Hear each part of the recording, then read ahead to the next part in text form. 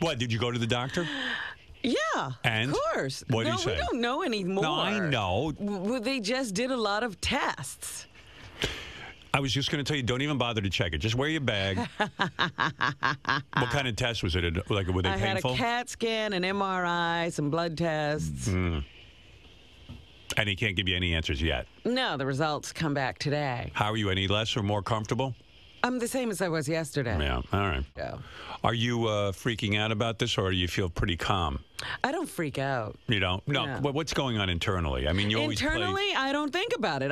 There's nothing to think about until you know. All right.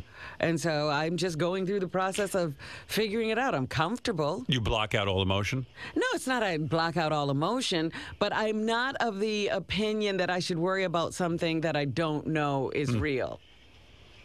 Right. Well, that's healthy. A lot healthier than I'd be. I told everyone here, but Well, I everybody haven't told. Fred didn't call you. Benji didn't call. Fred sent me a note. No, Yes, I I did. called. I said, who called you? I figured, you know what? I unselfishly did not call. I apparently left a message in Pittsburgh as well. Right.